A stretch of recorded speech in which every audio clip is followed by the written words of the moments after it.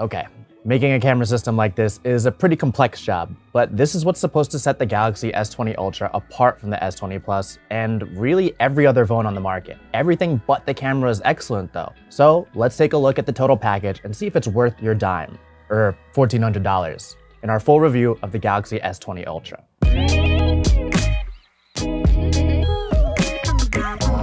Let's go over what the Galaxy S20 Ultra is. It's a lavishly equipped device with an extravagant price tag.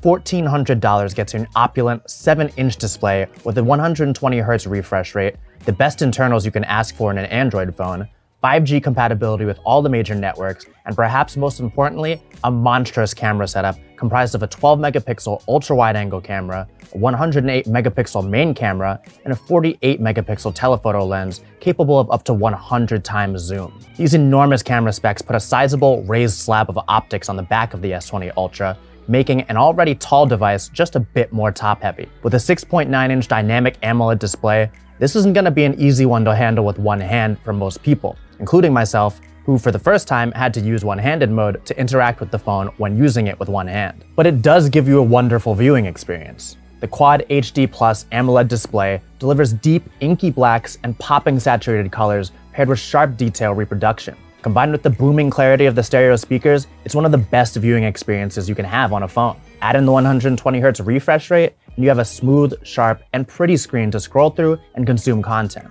Creating content on the Ultra is the big sell though. Big numbers are being thrown around here, like 100 times zoom, 108 megapixels, and 8K video.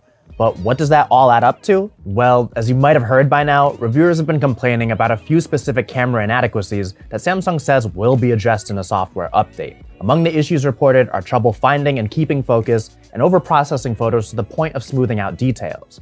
These aren't exactly new issues for Samsung's Galaxy S phones, but my review unit still showed marked improvements in most of these areas over last year's Galaxy S10s. As with most high-end phones, ideal lighting scenarios pick up great colors and detail. In the default 12-megapixel shooting mode, which composes shots through pixel binning on the 108-megapixel sensor, the Ultra shows its improvements in detail capture and dynamic range over the Galaxy S10, proving less likely to blow out highlights, smooth over gradients, and produce overly warm photos. This was the case with both the main sensor and the 40-megapixel selfie cam, which also showed great improvement over the S10 selfie game in the same areas. More stunning details can be found by flipping on the 108-megapixel capture mode on the main camera, but that sort of difference isn't something you can discern by looking at photos on your phone. With this, you can crop photos down to a smaller area and still have perfectly shareable images, but you're more likely to do that in real time with the high-powered zoom lens. Yes, the zoom lens is as impressive as you've heard, but after about 30 times zoom, it becomes more of a party trick than anything else. High zoom images are too grainy to be of any use beyond saying, look at what I can do. And subjects that far away are difficult to see with the naked eye, so it's unlikely you'll ever notice a shot you can only capture with 100 times zoom. Even if you did, the grainy, blurry result wouldn't be all that pleasing. Compared to other devices like the iPhone 11 Pro and Pixel 4, which max out at 2 times optical zoom, the S20 Ultra has 4 times optical zoom and uses a hybrid of digital and optical magnification, which Samsung calls space zoom, to go all the way up to 100 times. Taking photos in low light and using Samsung's night mode are also improved over the Galaxy S10. And while low light gets details and colors on par with the best of them, night mode is a step behind the Pixel 4 and iPhone 11 Pro in terms of consistently producing great-looking, accurate imagery. There were instances in less challenging low-light situations where the S20 Ultra took the best-looking night mode shot, producing sharp details and punchy colors that weren't too dramatic. But in challenging situations, like a dark walkway or even a dimly lit restaurant, the Ultra showed issues with focusing, tinging shots heavily with yellow, and sometimes putting together a blotchy mess of a shot. These were situations where the Pixel 4 and iPhone 11 Pro usually pulled off much better shots than the Ultra. And the same remained true for handheld shots of the starry night sky. And, of course, there's just no match for the Pixel's astrophotography mode. It was easy to pull off any of these shots on the iPhone and Pixel without error, but the S20 Ultra needs a couple of tries due to focusing and processing issues. Perhaps these issues will be addressed in the impending update, but right now, software and processing hold the S20 Ultra back from camera dominance despite its hefty hardware. Single take is fun to use though. Capturing about 10 seconds of video and pulling out portrait shots, black and white images, wide-angle photos, short GIF-like videos, and whatever else the AI sees as useful is a great way to quickly generate alternative takes on a photo.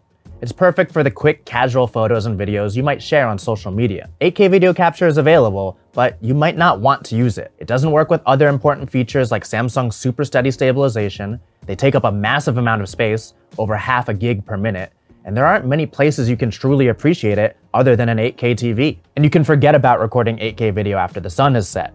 Those videos are considerably grainier than those shot at a lower resolution like 4K, despite using the same camera sensor and lens.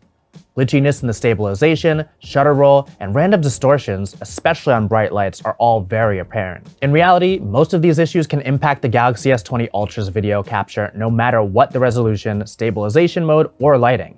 It's just a matter of which situation produces less of these effects. Although the iPhone 11 Pro isn't perfect at night either, its superior image processing avoids the many glitches, distortions, and eye-shaking pans that the S20 Ultra produces. When you step into daylight, you'll see these differences too, although generally the Ultra's issues are lessened here.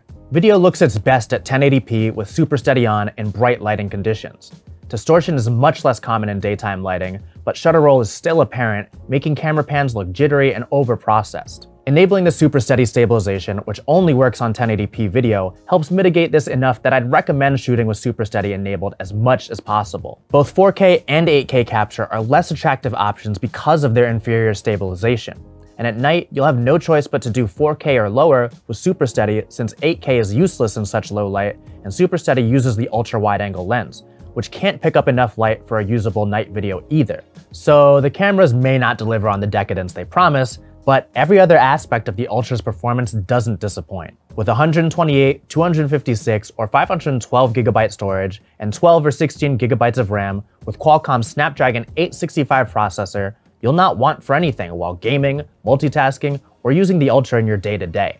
Top that off with 5G support for all the major US networks, and you have an entertainment and work powerhouse that's every bit as excessive as its price. I was able to get about 1.6 gigabit per second download speeds in New York City on Verizon's millimeter wave network, though coverage is very spotty. So I more frequently would hit between the 400 and 800 megabit per second mark. Hopping on T-Mobile's more widespread but slower sub-6 network, I'd max out at about 100 megabits per second. Battery life may be where the S20 Ultra delivers the most unimpeachable performance.